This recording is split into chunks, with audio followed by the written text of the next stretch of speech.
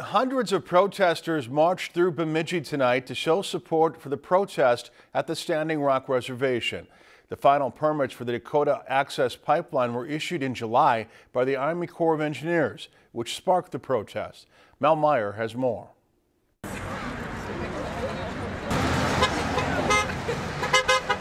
About 300 protesters gathered in Library Park as a sign of support for Standing Rock. The protest in North Dakota has been described as the largest gathering of Indigenous people ever. I think that this is kind of a turning point for Indigenous people all over the world, and they're kind of coming together to protect our land. One of the members of Standing Rock marched with the protesters through the town.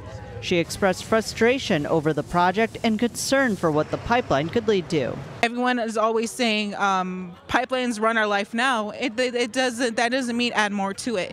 That does not mean continue adding more pipelines because you think that's okay. The protesters ended the march at Bemidji State to hear from advocacy groups and community members.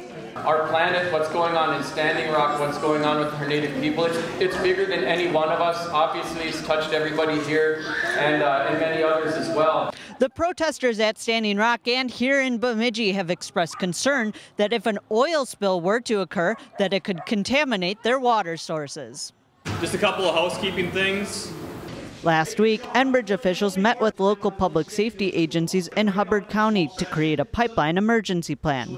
The county does not currently have a multi-agency plan should one of the 5 buried oil pipelines in the county burst. I touch bases with my emergency manager, but as far as on a large-scale effort, we do not do, a lot of that. Motions filed during the Line 3 regulatory process cite the Kalamazoo River oil spill, which was not responded to for at least 17 hours after the pipeline had burst. Line 3, if it's approved and goes ahead, gets pressure transmitters on each side of the valve, which legacy pipelines don't have that in every position yet.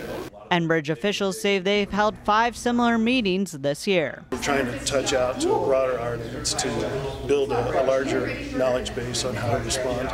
For Lakeland News, I'm Mel Meyer. Homeland Security, Greater Northwest EMS, and the Northwest Hospital Coalition partnered with Enbridge to hold that workshop.